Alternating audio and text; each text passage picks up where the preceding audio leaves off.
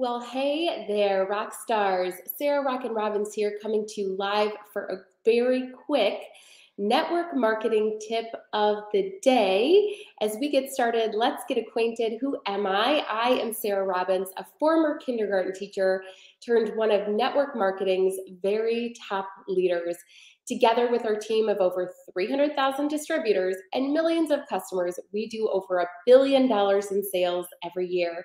And I share my best practices in my best selling book, Rock Your Network Marketing Business. I am also a coach inside of one of the most supportive, collaborative communities in network marketing called the Network Marketing Inner Circle. And let me just say, if you need strategy on social media marketing and network marketing, this is the place to be. All companies, all levels. It will help you to level up. Yours truly, I teach every single week inside, including workshops where we implement live Q&A and we bring in the very guest experts in social media marketing and network marketing. And this month, we're talking about social media marketing all month long. So we do hope that you'll check us out at thenetworkmarketinginnercircle.com. Today, we are going to be talking about what is working and what's not working in social media marketing for your network marketing business, in hopes that it's going to help you to grow greater, get greater engagement, and of course, more followers equals more potential customers for you and for your business. Again, we are talking about this right now inside of the Network Marketing Inner Circle. In fact, we just did an incredible Reels workshop. Reels are the real deal, one of the best ways to grow your account and engage your current followers and get new customers today. So if you're not doing them, make sure you are. But again, today we're going to be talking about what is working and what is not working for your social media strategy. Now, let me just say, I use social media as a tool, and really I use it to help me to build my business. So I, in fact, have generated the majority of my leads online. So I'm a student of this stuff. I really love social media marketing specifically for our business. All right, before we talk about what is working, let's talk about what is not working on social media today. You know, if you have not developed a system, and maybe if you don't have a coach, I highly recommend that you do, because you want to stay up to date with the latest for social media marketing, because this stuff changes by the day. It really changes by the minute. I mean, it's pretty incredible how much that it grows and evolves. But for 2022, here's what you need to know is not working so much anymore. First and foremost, not regularly posting. So not really having a strategy. You want to be the post that, regardless of what is happening in the algorithms, people know, hey, she's got great value. I'm going to see what it is that she is posting today. So you're posting regularly. Write this down. I love to say a post a day keeps leads coming your way. A post a day keeps leads coming your way. Now, here's the cool thing. They should not all be about your business. They should not all be about your business. Okay, so that leads me to the next point. What is not working? Selling. Selling is not working. On social media marketing, when it comes to success in our business, you want to focus on storytelling versus selling, giving, not getting. But I'm telling you what, you could go and create these great reels and get bunches of new followers, and they will unfollow you as quickly as they follow you. So I always say every post comes with a price. So post on purpose. Really think about, am I serving my audience? Next, what is not working? Long captions. Nobody has time. Nobody has the focus to read your paragraph. So that should take a little bit of pressure off from you as you think about posting, keeping it short and sweet. Next, what is not working? Not asking questions, not engaging your audience and making it all about me, right? And last but not least, single image posts. And why not single image posts? I want you guys to think about it this way. The reason why you don't want to have single image posts is it's not a lot of time that you are actually engaging people on your content. So that's one of the things that they're looking at in the algorithm, right? Is they're thinking about who's engaging in this post, is the amount of time that's being spent on your post as well. So let's shift into what is working. This is some strategy, again, all month long in the Network Marketing Inner Circle.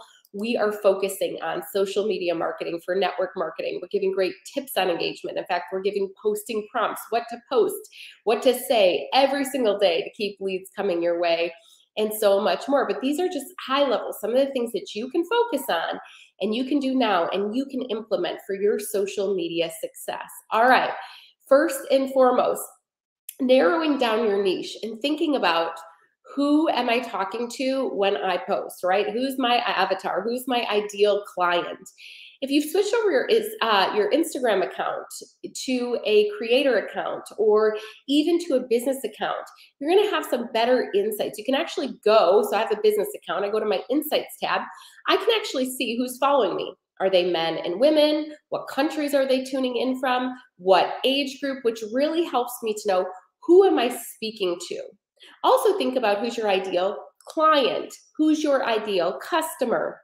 Who's your average consultant? Like when you go to a convention, who is it that you're seeing? This helps you to be more intentional when you post. And make sure, by the way, when you narrow down your niche, that you optimize your bio, baby. We did that in our 5-day challenge, and we talked about, right? Who do you help? What do you help them do? And through what? I help busy mamas work from home and get the best skin of their lives through America's #1 skincare brand. For a fun, fast, free skin quiz, click here, right? That's your bio, okay? Because you want your bio to be a source of passive prospecting for you. If they find your reel in the news feed, or if they meet you even in person and they connect you online, they want to know immediately, who is this person and how can they help me? And sometimes too, it even leads them to say, I want to try, I want to buy. This is pretty cool here, okay? So make sure you optimize your bio. Next, post on purpose and post every day. A post a day keeps leads coming your way. But remember, every single post comes with a price. So make sure that you're a giver of great value. You're focusing on serving versus selling, right? Because here's the thing, you guys. Every day when you're posting, you're thinking, what's going to make that work-at-home mom? What's going to make her life easier or better? That's going to cause her to say to her friends, hey, you've got to follow this girl on social media, right? More followers equals potential customers for your business. So let's say you're in health and wellness. Could you post some healthy lunch hacks? Could you post your favorite water bottle to get in all of the water? Could you be posting 5-minute workout routines? Okay, I want you to be thinking about ways that, without saying buy or try, you can add value to your ideal client. So this way, when you're in stories, you're subtly selling and you're sharing and you're showcasing, using your products as you're talking about your day. People are going to say, what is that, right? Because people do business with those they know, like, and trust. So focus on serving versus selling, and you're sprinkling in those power posts, which we're talking all about inside of the Network Marketing Inner Circle. Okay, next, clever captions with clear calls to action. You always want to make sure that you add in a clever caption, nice, short, and succinct, but a really clear call to action as well. What do you want people to do? You always want them to save it, to share it, to comment on it. But here's the great thing. If you end your caption with a question, asking them something, right? What is your favorite this? How do you get your workout in? What is your favorite healthy at-home lunch? When you get people commenting, that's engagement, which means your post will be seen by more people in your audience as well. So always on those captions, keep them short, succinct, end with a question, give a clear call to action. Hey, if you found this useful, save this post. Share it in the inbox with a friend. Drop a heart in the comments if you agree. Instagram, Facebook looks at any engagement as engagement. So you don't want them to have to write a paragraph back. Short and sweet, okay? Keep the conversation going in the comments, by the way. If they respond, make sure to respond with a question.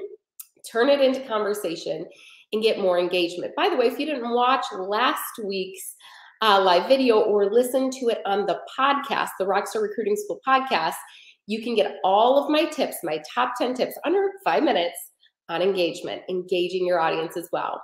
And last but not least, remember, more time spent on your posts. So that means no single image post, the carousel post where they're scrolling through those multiple pictures, or your reels as well. Reels are the real deal, you guys.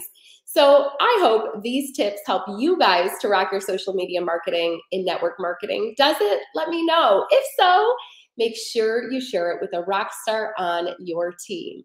For more free tips to help you to rock your network marketing business, head over to prospectingguide.com and pick up our free language and scripts to help you rock your network marketing business.